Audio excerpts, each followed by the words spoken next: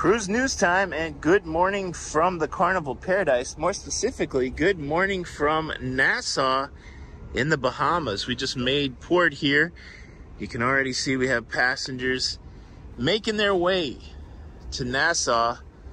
It looks to be a calm and beautiful day here. However, over on the Gulf Coast of Florida, I don't know that that's going to be the case as tropical storm Idalia starts to churn her way toward my house. I'm left with some lingering questions this morning. I've got cruise news for you, but I also have to answer the question, will I get stuck at sea? Let's talk about it.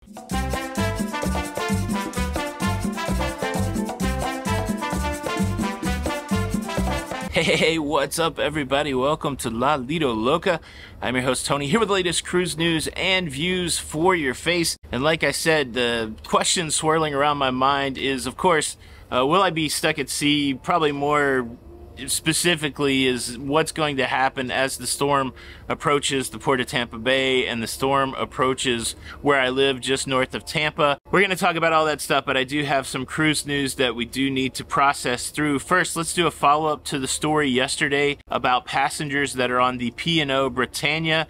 I told you yesterday how the Britannia broke free of her mooring. She slid into an oil tanker, and now they've assessed the damage and they've determined that there is enough damage that not everybody on that cruise ship can sail home with the Britannia.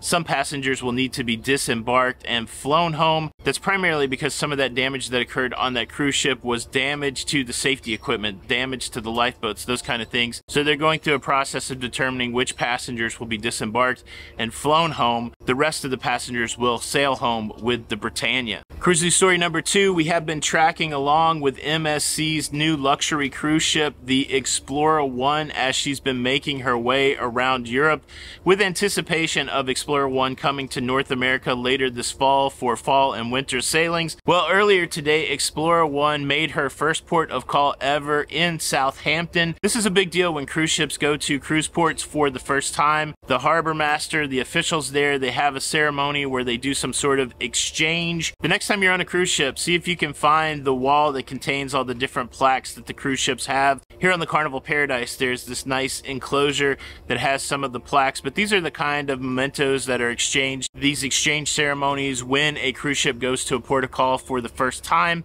And excitingly, the MSC Explorer has been making her rounds, and she's added Southampton to her port of call. Now, Carnival Cruise Line made a huge announcement yesterday announcing details about their new port in Grand Bahama.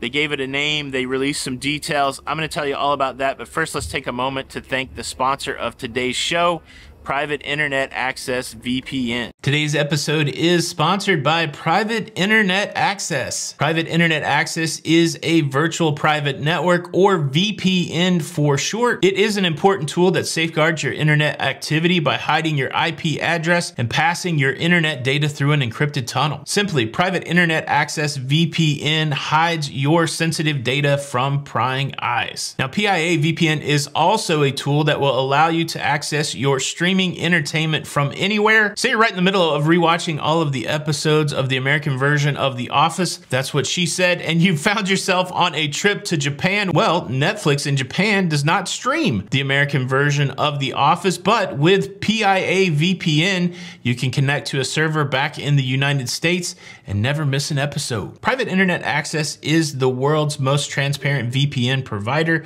They never record or store your data. They have 24/7 support, and they allow you to try the service risk-free with a 30-day money-back guarantee. With support for Windows, Mac OS, Linux, iOS, and Android, Private Internet Access provides coverage for all your devices with just a single subscription. Be it your mobile device, your laptop, your tablet, and more, Private Internet Access VPN has you covered. Many of you watching the show, just like me, travel a lot. You find yourself in countries and cities around the world, and you're constantly connecting to public Wi-Fi. Well, the PIA VPN gives me peace of mind knowing that I'll be able to do all of my internet activity without the worry of hackers and thieves having access to my private data and my personal information. Of course, Private Internet Access has a great offer for you, the Loca fam. By clicking my link in the description, you can get 83% off your subscription of Private Internet Access. That's just $2.03 a month, and you get 4 extra months completely for free. Thank you, Private Internet Access, for sponsoring today's show. All right, Carnival has named their new cruise destination in the Bahamas, their very own cruise port in the Bahamas,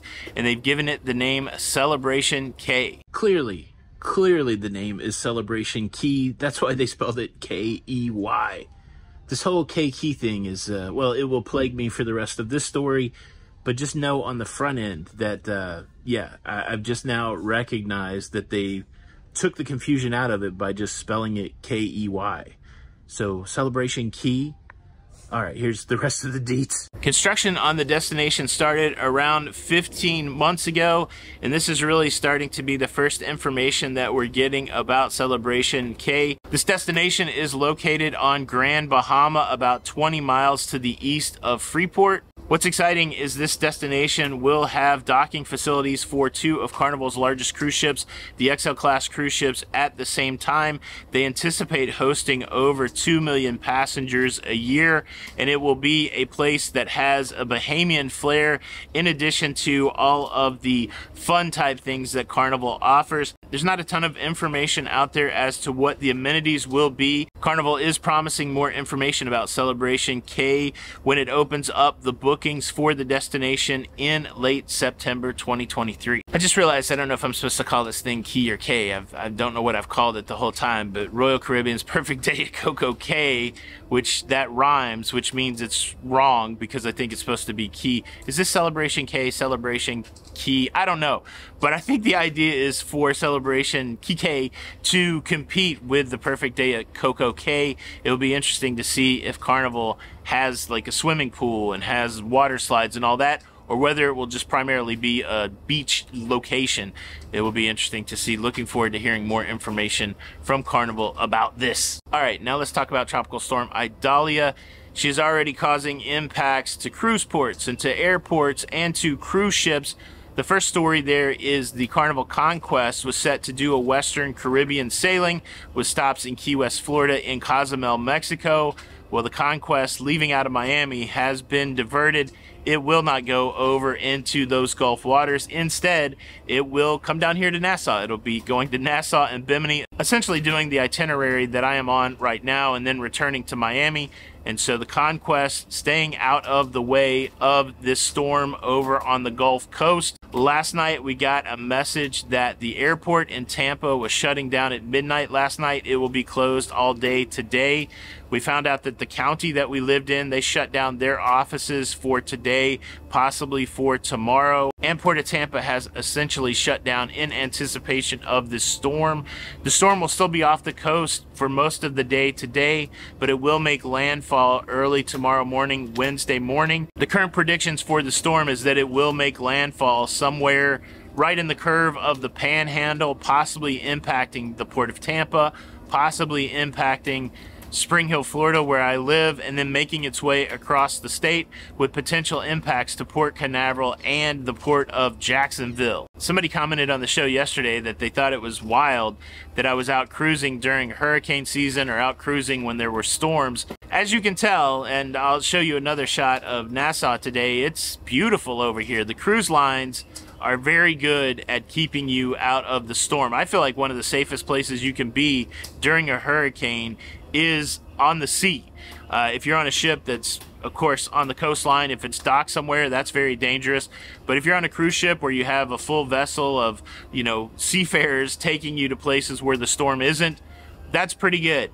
The only thing that becomes a risk when you are out at sea when storms are bearing down on your home port or your home is that you may not be able to return there. I've run into a couple people on this cruise already that said they were on a cruise last year that got extended because of the hurricane. They had to stay out another day or two as the storm cleared out. That could be our situation. If the storm hits in Tampa on Wednesday, it could be fine by Thursday when we get back, or if it actually hits the port of Tampa and causes some sort of challenge, then we may have to reroute to a different port.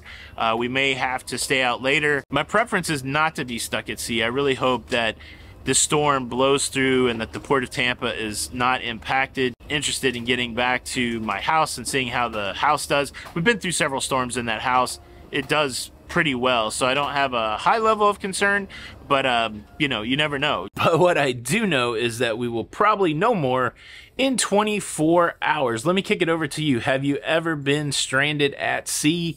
Do you have a great story about a couple extra days on a cruise, or not a great story about a couple extra days on a cruise?